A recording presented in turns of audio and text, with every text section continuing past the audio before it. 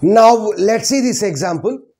Design PDA for the language L is equal to W such that NA of W less than NB of W, where W belongs to A plus B star. Okay. So NA of W means number of A's in the string W must be less than number of B's in the string W. W means combination of A's and B's. So here we can write the language as L is equal to ABB. So number of A's are 1, number of B's are 2 in this string. 1 is less than 2. So likewise, so B, A, B, B, A. So if we take this string, number of A's are 2, number of B's are 3. So number of A's are 2, number of B's are 3. So 2 is less than 3. So A's are less than B. So likewise we can have n number of strings.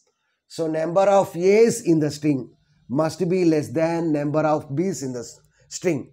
So here the logic is very simple. Let us consider this string. The logic is very simple. Initially the stack is empty.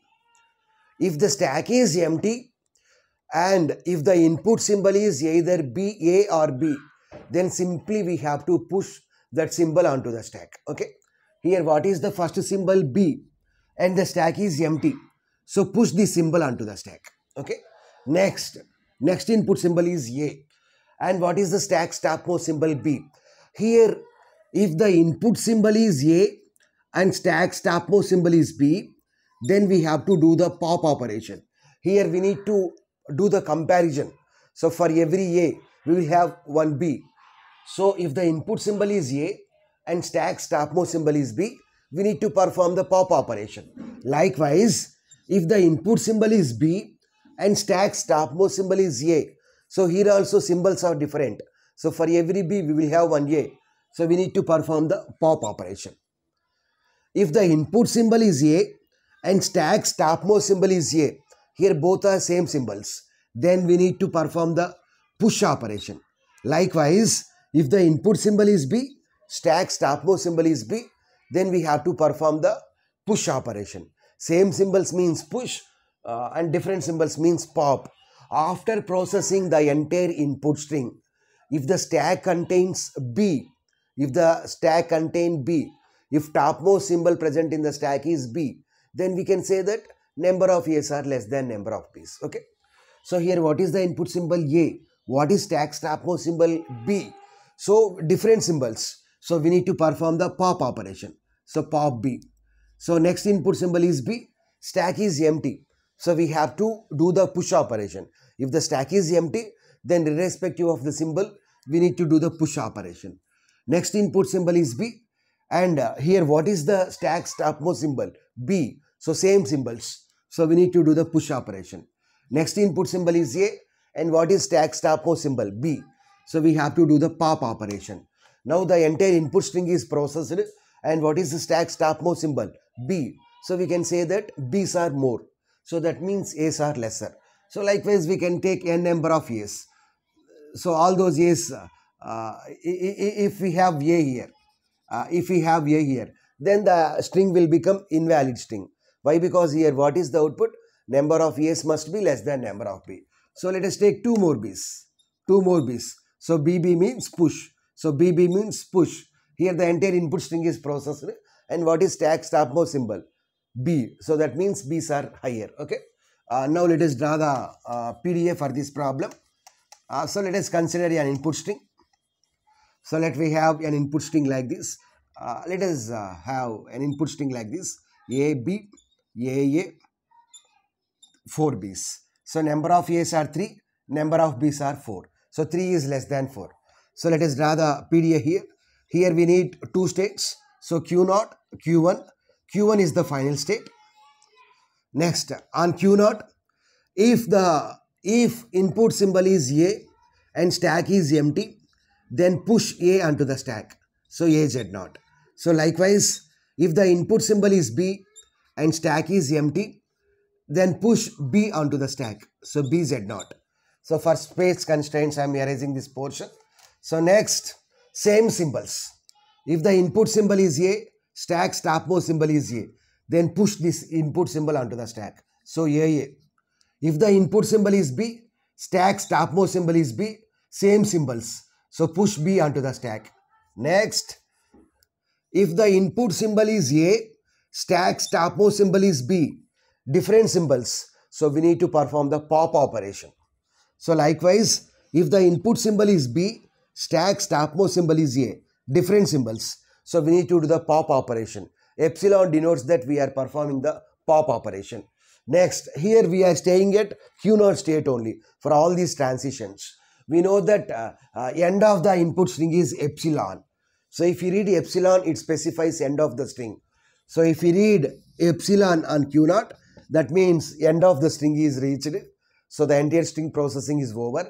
And here B's are higher, A's are lesser. So B's are higher means if the stack's topmost symbol is B, then there is no need to change the content of the stack.